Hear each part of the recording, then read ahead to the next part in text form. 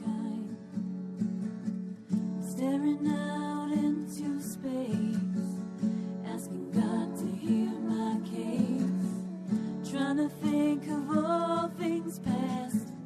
How long will my memory last? But purple angel, purple angel, purple angel, you're next to me. Well, hello, everyone, and welcome to Alzheimer's Speaks Radio. I'm Lori LeBay, the host and founder of Alzheimer's Speaks. Before we get started here, I just want to give a shout out to all of those who have dealt with 9/11. I just really feel that needs to be recognized, that we still hold them all in our prayers and thoughts during that turbulent time, as well as everybody who's been going through this bizarre weather with Harvey and Irma. In fact, our guest actually lives in Orlando and survived the hurricane, and so we may ask him a little bit about that too before we get into our dementia discussion. And then also just to acknowledge that September is World Alzheimer's Month too. So in case you're not aware of that, you're just going to see a lot of increased news and information regarding dementia during this month. For those of you that are new to Alzheimer's Speaks, bottom line, we're an advocacy-based company providing multiple platforms to shift our dementia care culture from crisis to comfort around the world. We're also viewed as a media outlet for many. We believe that by joining forces and sharing knowledge and having these everyday conversations about life with dementia, that we're going to be able to remove some stigmas, and we're going to be able to raise awareness and share resources that are available to all of us. And hopefully that will help each of us live better alongside the disease. At our core, we also believe that collaboration is the only way we're going to win the battle against dementia. And I know for a fact that that's working thanks to each and every one of you. You see your likes, your clicks, and your shares with your Facebook friends, your LinkedIn colleagues, your Twitter tribes, your Pinterest peeps, has had a huge impact on Alzheimer's Speaks. By you sharing our information, you got us acknowledged as the #1 influencer online regarding Alzheimer's, according to ShareCare and Dr. Oz. And we were also recently recognized by Maria Shriver, as an architect of change for humanity. And so, again, those acknowledgments, you go to each and every one of you, because I really do feel that it's a team game. The other thing that I want you to understand is when you share information with your sphere of influence, a lot of times people don't realize how important those few seconds are. But all of us have people in our sphere of influence who are dealing with some form of dementia. Maybe they're diagnosed, maybe they have a loved one or a coworker or a neighbor, but they haven't really come out and talked about it. They could be in denial, and the more information that we have out there, the easier it's going to be for them to grab it when they're ready to deal with the disease and get more educated. So again, I just thank you so much for helping raise awareness, especially in this critical month of World Alzheimer's Month. I also like everybody to know that everyone could be a guest on our show. We feel it's really important to raise all voices. So if you're diagnosed with dementia, if you're having memory problems, if you're caring for a loved one, if you have a business, product, service, or tool, or maybe you are involved with research, could be a film, could be a song, could be a book, reach out to me and let's have a conversation about having you on the show and raising your particular passion and pushing it out to the world. What else do I want to tell you here today? Remind people that there is still room on our cruise that we are taking November 11th through the 18th. We're going to be going to the Caribbean. And yes, we'll still be able to go. Our ports may change. We'll find out probably in a couple of weeks there. But we have a fabulous team for our symposium. Cindy Lazinski, who is working on a dementia-friendly community in northern Colorado. We have Becky Watson, who is a music therapist. And then we have 4 people living with dementia that will also be speaking. Harry Urban, Michael Ellenbogen, Lori Shear and Mary Reed. So book now because it is filling up quickly. And again, you can just go to alzheimersspeaks.com to get more information on that. Let's see. Who else do I want to give a shout out to? The American Senior Magazine is a really new platform in print, and it's a wonderful magazine. It's large, it's got big print, and it has really interesting articles. So if you haven't checked them out, check out the American Senior Magazine. Also, the Alzheimer's Research and Prevention Foundation is putting on a new training program, and you can find more information on our blog regarding that. And they really come from a holistic approach. So I think that might be something of interest for our listeners. Let me go ahead and introduce our guest today. We are going to be talking with Kevin O'Neill, who is a film director, and we're going to be discussing film and dementia and what he's been up to. Bottom line, Kevin has lived and worked in Los Angeles since the 80s, and he has worked on both television and film. Some of the shows that you may know are Dr. Quinn, the Medicine Woman, Beverly Hills 90121, and Highway to Heaven. In his 30-year background in acting, he's also has made him a really strong director for actors, and he has written and directed several short films. A couple of examples are called Clark, Captain Finn, and Lean. He just is doing a new undertaking that he started in Los Angeles with veteran Eddie Jemison. And Kevin's short films have toured lots of the film festival circuits, winning 10 grand jury awards, which is pretty cool. And he's written 4 feature scripts, Thundersmack, Undertaking, and Flamingo Kids. He also has a course for directors at Full Sail University, where he has taught directing for over 10 years. So it's just exciting to have him with us. He's also taught acting classes for over 20 years in the Orlando area where he's from. And we are lucky to even have him here today because he just went through Hurricane Irma. And by generator power, he is with us today. So welcome, Kevin. How are you doing? Well, thank you. That's an interesting introduction. By generator power, I love that. People from Florida will love that and actually laugh out loud when they hear you say that. Yep. Well, it was one of those things that the whole country, well, really the whole world was watching this hurricane. And, we were just in awe of the changes with it. About and thank God it wasn't as bad as they said it could be, in the beginning there. So again, we're just thankful that you and your family and friends are safe and that you're up and running and kind of back to normal as far as Floridians go. Like you said, a generator is just kind of a normal part of your world down there, I would imagine. Yeah, it really is. We basically live off of them quite a bit during the hurricane season, and we've been through a lot of these. Since I moved back from LA to Florida, I moved back here in the 90s.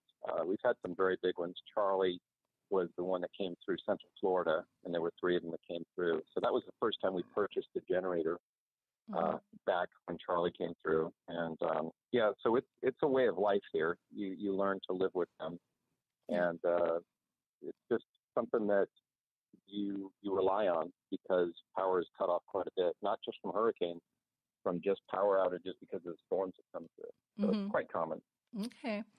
Well, and it's kind of funny when you said you just learn to live with them. It's kind of like dementia. You just have to kind of learn to live with it, and you never know with the ups and downs. Can you tell our listeners, have you been personally impacted by, family or friends with dementia? Yes, Lori, I have. As a matter of fact, a year ago, before my father passed away, he was diagnosed with dementia, early dementia, and we were told that he would eventually go into full Alzheimer's. He passed in a year, and so as a family, we were very thankful that we never had to deal with this permanent loss, but I can tell you that what we witnessed was not at the scale that most people, probably most of your listeners, deal with on a daily basis. So we felt fortunate that we didn't have to see him go to that extent, but it got pretty bad in the last days of his life. So we do understand it. I do understand it on a personal level, and it basically inspired a script that I'll talk about later, a little short film that I'm writing. But basically watching this man who was a very powerful man in our life, raised his family, 5 kids, and a wife, took care of a wife and 5 kids, all on one income. And that was who he was. He was always in charge. He was a very sweet, loving man. And then for him to lose his memory was painful, very painful to watch. Oh, yeah. I think everybody can relate to that. It's not not an easy disease, and one that I think, even if you're expecting the diagnosis, still takes everybody back a step, because then you want to know what's next, and nobody can really tell you, just because there's not a guide, kind of a dummy's guide to dementia, in terms of step A, B, C. It doesn't follow a pattern. Everybody's a little bit different. And so I think that's one of the most frustrating and scary things for most families and individuals dealing with the disease on a whole. Why don't you tell us a little bit about your film company, Olive Ranch Road Productions? Okay. Well, Olive Ranch Road is a road I grew up in Roseville, California in the 60s. And I did a lot of writing as a kid. I started my writing career very young, very active imagination. We lived out in the country. And, of course, in the 60s, there were no computers. There was no social networking. So you basically had, and we lived on a farm, which was nice. So we had a lot of places to play. And so I started writing short stories and things that I would write for school. And I always thought that if I ever, delved into this in the business, that Olive Ranch would be the place that I would acknowledge as where all of this started for me in my life. So Olive Ranch Road Productions became a company, and in 2006, I started writing and directing short films. And, it's funny, it's not funny, but my stories are pretty much about the struggles of humanity, and they always have been. I don't really know why that started for me, but I will say that in 2006 was when my mother was passing away. She had been dying for 2 years with a brain tumor. And I think I just saw her and the struggles she went through, and it just made me think a lot about life. And so I started writing my first film, and it was based on her.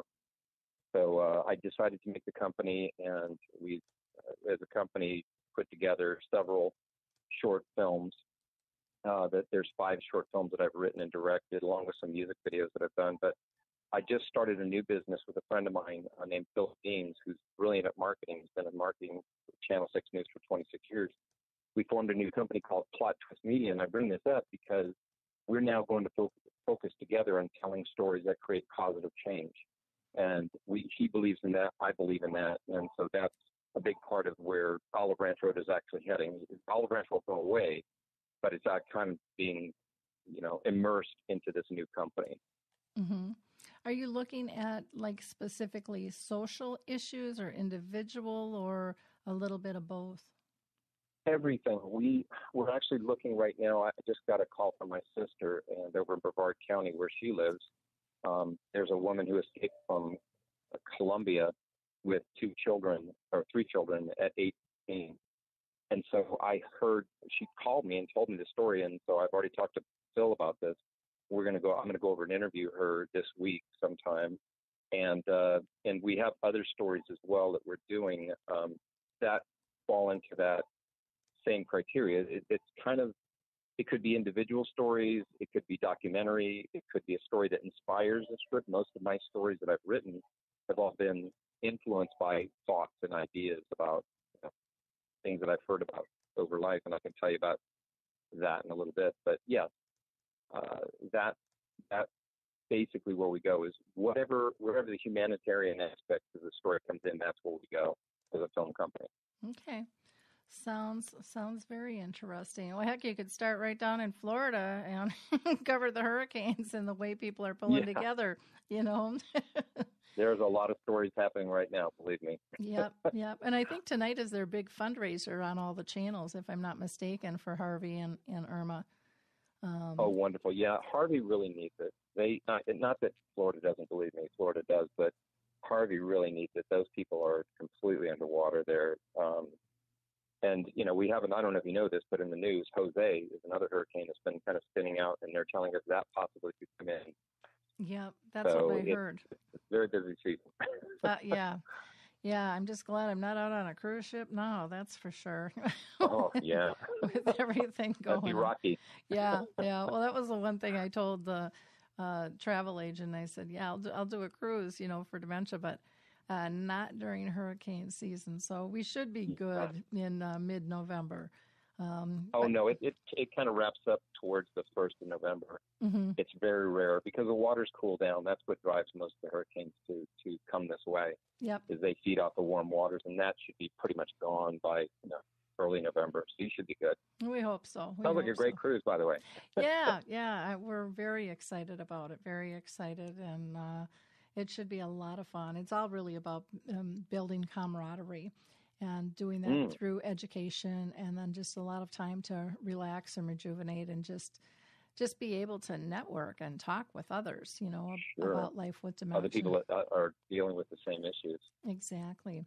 Well, let's get back to you. I want to have you share with our audience some of the films that you've written and directed, and then we'll get into your script, The Man in the Woods, where you can talk about that. Wonderful. Well, when I first wrote, the first film I wrote was titled Clark, and again, going with the theory that we always do stories that are about change. Clark was a story about mental and physical child abuse, and that was my first film out of the gate. And actually, the sad story there is that my mother never witnessed the film that I wrote and directed. She passed away the year that Clark actually was shot. So she never saw that film or the ones that, were after that. Mm-hmm. Captain Finn was another story that had Spencer Locke, who's an actor from Los Angeles, a wonderful friend of mine who played the lead in it. And the story about a daughter trying to rekindle a relationship with her father who's in prison.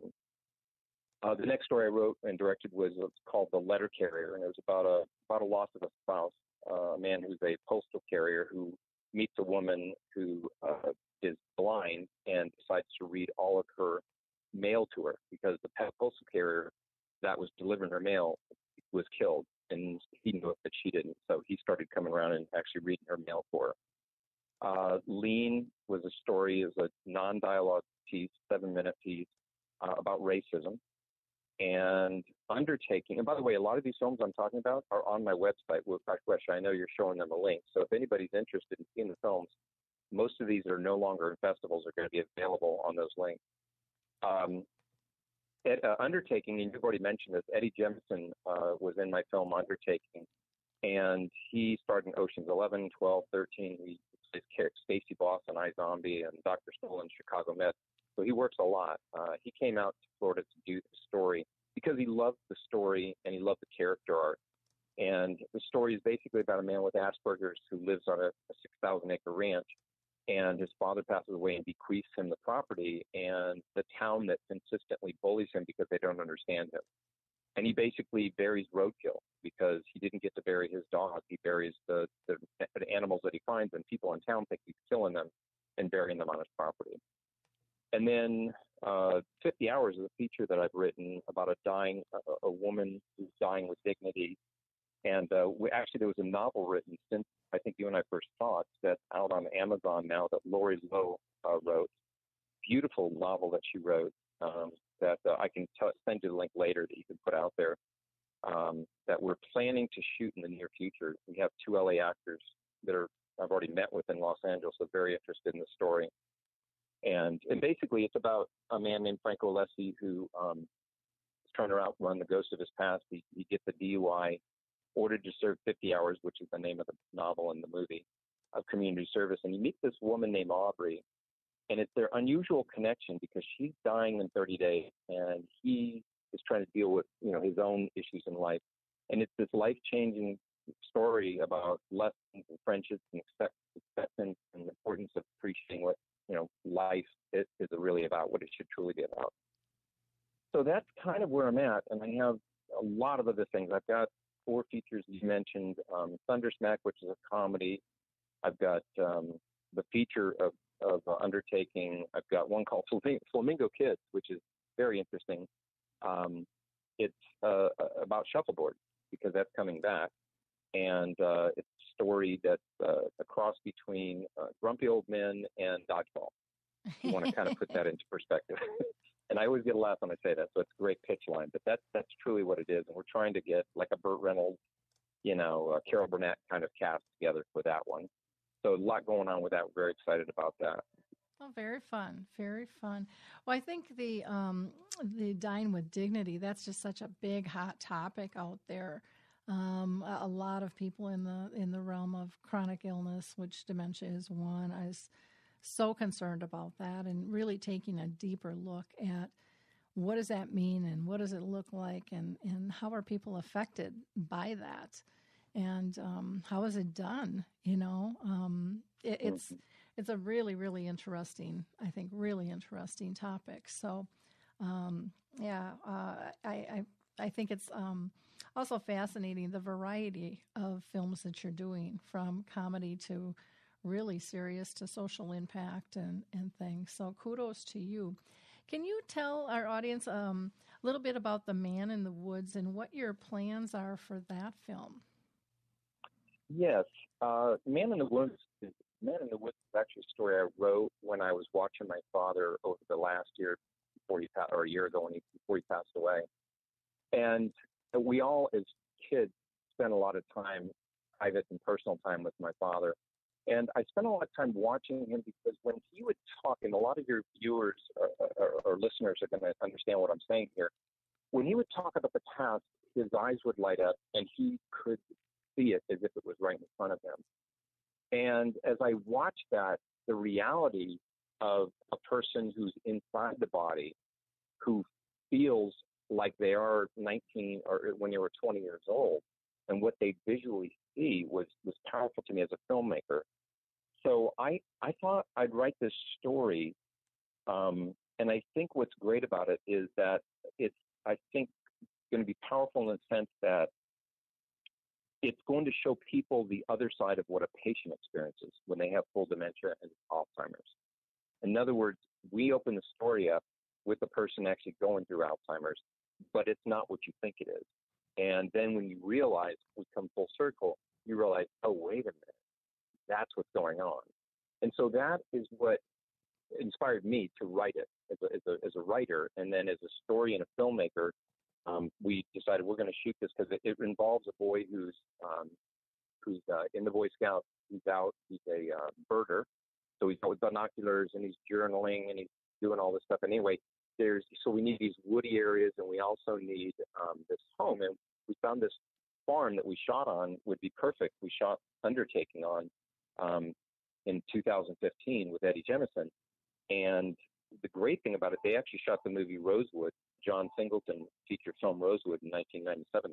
They built the entire town of Rosewood on this property, as I said, 6,000 acres. Mm-hmm. So I think that this story is going to have a big impact on people, because for not really the first time, but for a moment, I think it's almost like, I don't know if you saw the movie with James Garner called The Notebook, where he's reading to a woman. Yeah. Well, it was that realization in that movie where we see that he knows her and she knows him, but she doesn't remember. It's going to be that same moment for most people watching Man in the Woods, because they'll realize, oh, wow, because everybody I tell this idea to has always said that's incredibly powerful. Mm-hmm. And I think it's going to touch a lot of people, and I'll probably come back to you once it's finished and get it on your site somewhere where people, once we get through festivals, and also talk to you about festivals that you think would like to see this film, because I think it's going to touch people who don't understand dementia and Alzheimer's, who don't truly know what's going on with the person inside the person. So I'm very excited about it. We want to try and shoot it in the fall, and I'm actually talking to an actor in Los Angeles named Peter Onorati, who's going to be in 50 Hours, my film, about playing the lead in it, because he loves the idea. And we're very excited about it. I think it could be a very, very powerful film in festivals. So when you're looking at shooting something like this, do you have an idea about length of time that the film will be and how long it'll take to actually shoot and then edit and the whole process? Yes, every film that I do, there's about 6 months usually of pre-production that we go into. Once I finalize a script and I start putting actors into agreements and I bring my crew together, we spend a lot of time talking about storyboarding and shot listing the film. The film is only 7 minutes, only 7 pages, which equates to basically a minute per page. That doesn't include, credits, opening or ending credits, but usually any film under 10 minutes is usually a very good, in a good position to be in the festival. So I ventured that this film will probably be a 7-minute film. It will take, because of location, if we can shoot where I'd like to shoot, I'd like to shoot in a actual hospital, and then in the same exact place we shot Undertaking, on the farm, and in the exterior of the farm. So it would probably be a 4-day shoot, and then we have to go through post, which is to get the film cut into what we all agree is a good story length. Mm-hmm. And then go into color correction, and then we go into musical composition, and it's quite a process. I imagine at the earliest, if we did shoot it in the fall, which is hopefully where we set it, then probably by next summer, early summer, we'd be able to release it with everything done, fine-tuned, and where we think it should be. Quite the process. It is. That's only a short film. Yeah. That's the interesting thing. Most people don't realize that. Somebody said this to me one day. I said, man, I worked so hard shooting a film that's 10 pages long. And they said, well, you're doing everything you do to do a feature film. The only thing is you're doing it for 10 pages. Mm-hmm. You add another 110 and you have a feature. So he said that, and I remember thinking, that's exactly right. The same amount of work goes into it. So it's quite a venture, yeah. So you have to deeply believe and love what you do. Because it's a commitment. Yeah. So I got a question for you. As far as, do you have to drum up financing along with that, or is that already in place for you? Or okay. No, we have to drum up financing, and it's an interesting thing. What in the past we've done is gone through some of the social network sites like GoFundMe and Kickstarter, which we might try that. They're hit and miss. You never know with that.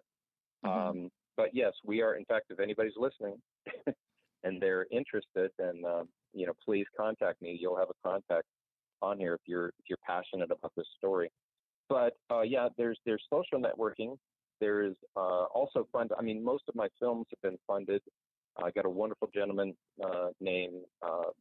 Well, I can't say his name. I was going to say, he's executive producer. Yeah, but I can tell you that he's a wonderful gentleman out of Jacksonville that contacted me after he saw my film Undertaking and said, I want to work with you.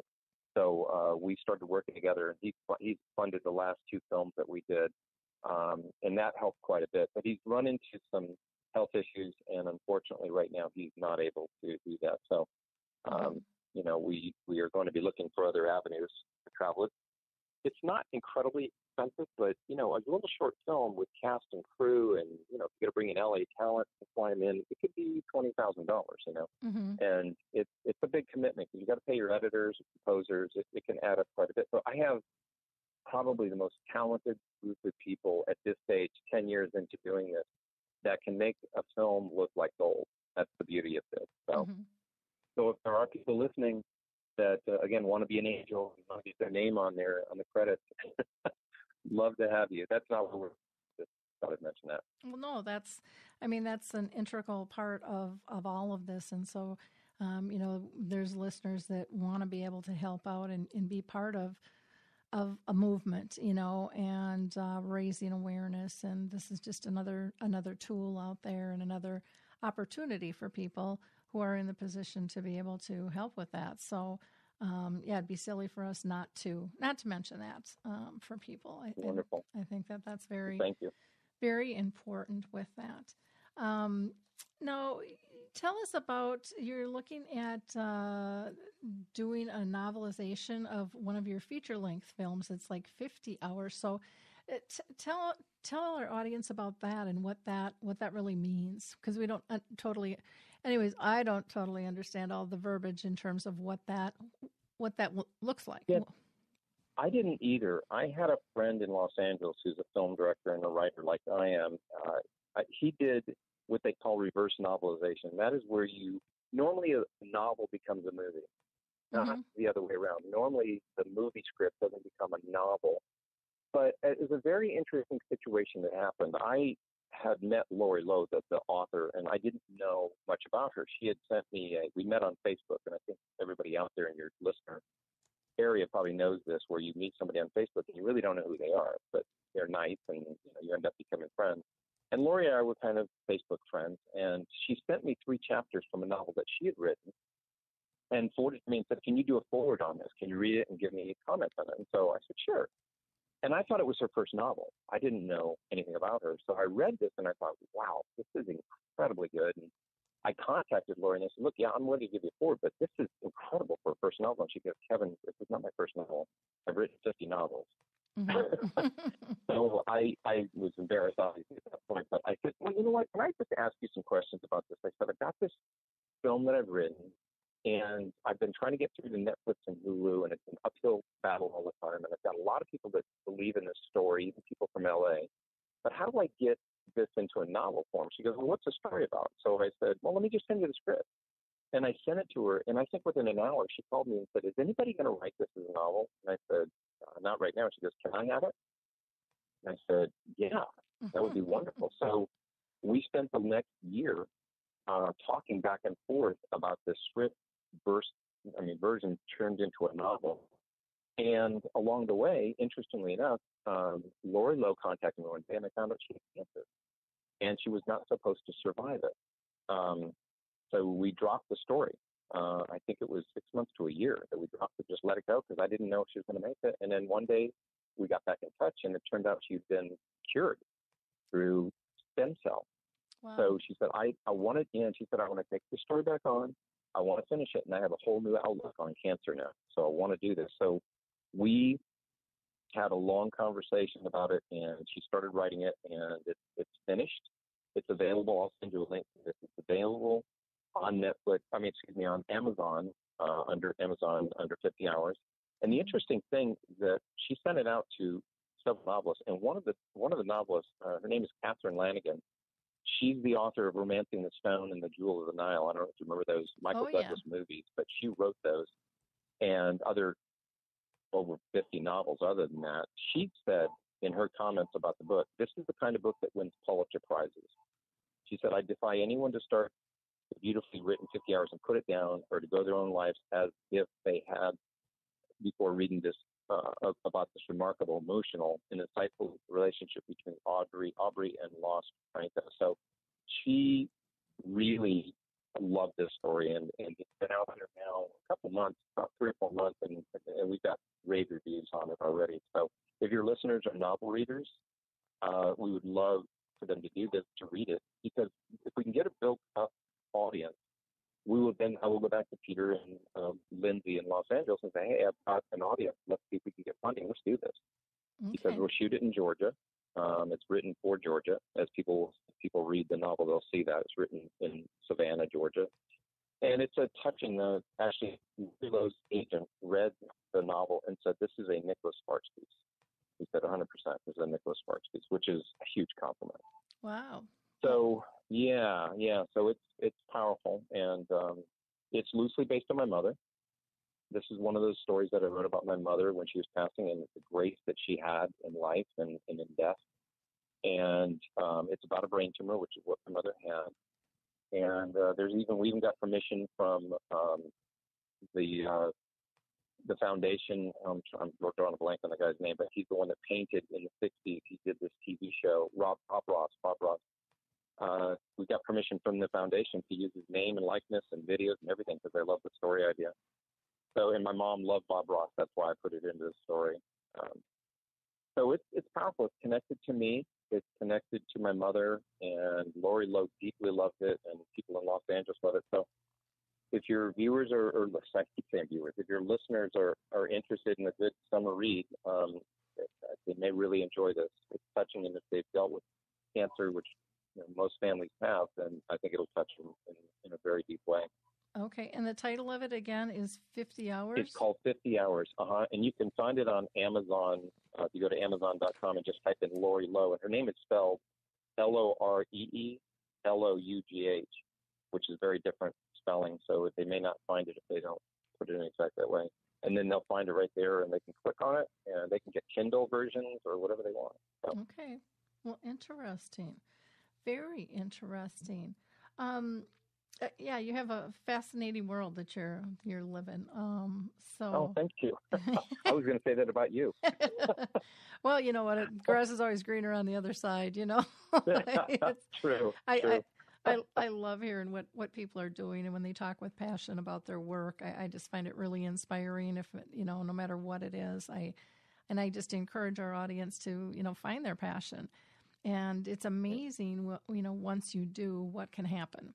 And how fast things can, the wheels start turning, and you just start connecting with the right people to kind of ingrain you in it even more.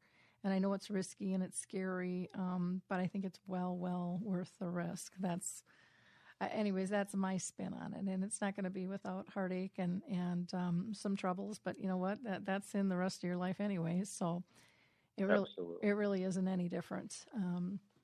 With that. So is there anything else, Kevin, that you'd like to share with our audience? Oh, boy, they could take another hour.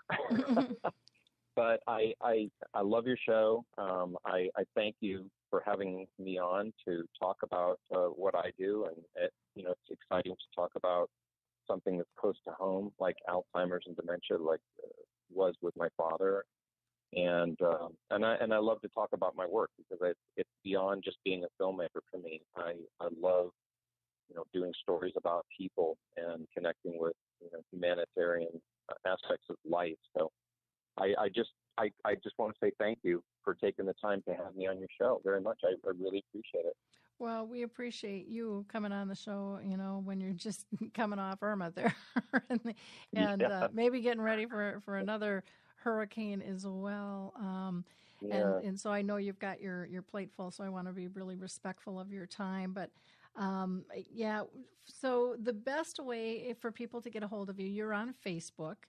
And so yes, I am. They can just put in Kevin James O'Neill, and that is with 2 L's at the end. Actually, I think on Facebook it's different because Kevin James O'Neill is what I have. I think it might be Kevin J. O'Neill, but they can check. Oh, okay. They'll know when they see it. Yeah. Okay. I don't know if I sent you a link to that or not. But. Okay. Yeah, that's what I had was Kevin James O'Neill. Okay, then that's probably right then. Okay. Yeah. And then on Twitter, it looks like it's Kevin O'Neill 5. So, yep. And then you've got your website, which is the OliveRanchRoadProductions.com. Where they can, and that is where they can see some of these other films and stuff too. Is that correct? Absolutely.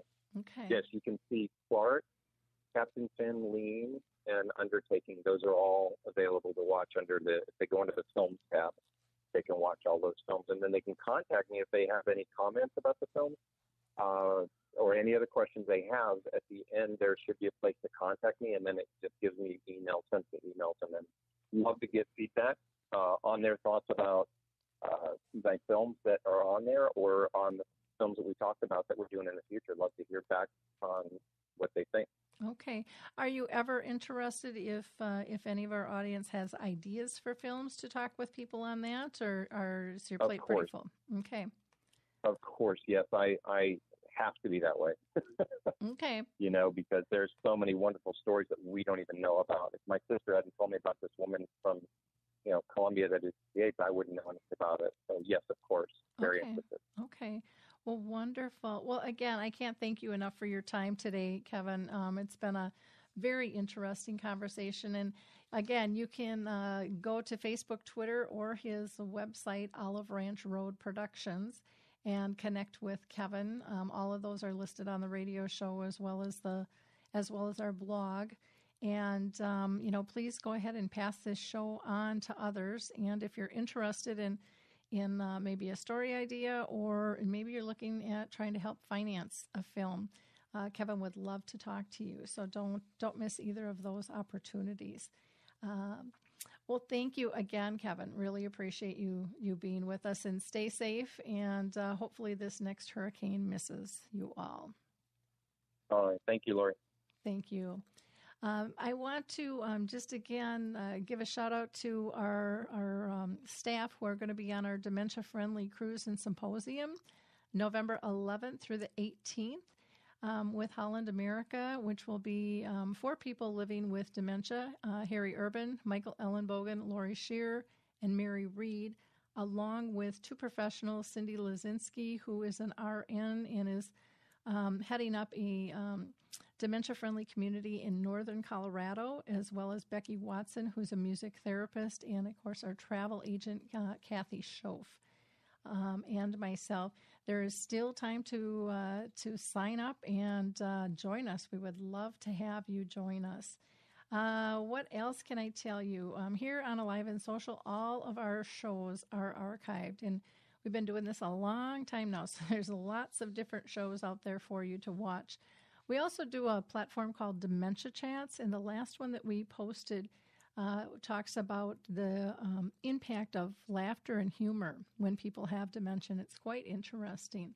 On our blog, you will find a couple of posts. One, it has a really powerful video about kids talking about dementia that either their parents or grandparents have. And you might want a Kleenex because there's parts that are just really, really touching on there. And then the Alzheimer's Research and Prevention Foundation, again, just announced that they are launching a new dementia program called Brain Longevity Therapy Training. And that's going to be taking place in Los Angeles, and you can find more information out on our blog. And again, you can get to our blog from our main website, alzheimersspeaks.com. Oh, what else can I tell you? We also developed a trifold of tips, just helpful tips when dealing with somebody with dementia, and you can download those right off our homepage. And, feel free to go ahead and reproduce that and use that. That's what it's there for. And in wrapping up, I just want to let you know we also have a tool called Your Memory Chip, which teaches people to shift from tasks to heart and really focusing on being person-centered. And the only way we can do that is to really make them first, and that means emotionally too. And a lot of times we focus on our task list, but our emotions kind of trump that when we unconsciously are thinking, this isn't what I want to do. But if we can really truly focus on the person with dementia by asking 3 simple things: are they safe? Are they happy? Are they pain-free? Typically, our tasks and how we do them will change. So until next time, have a blessed week. And again, thank you for helping spread the word for Alzheimer's Speaks in our work. Bye now. It's time to rethink, renew, and reimagine retirement. Hey everybody, Jared Sebesta here, host of Retire Repurposed. Now, this podcast is about the non-financial parts of retirement, which many times can be even more challenging than the financial. We believe retirement is not the end, rather the beginning of what could be the most impactful, purposeful, and fulfilling season of a person's life. So don't retire, become repurposed. To listen now, search Retire Repurposed on your favorite podcast platform, Senior Resource, or Life Audio.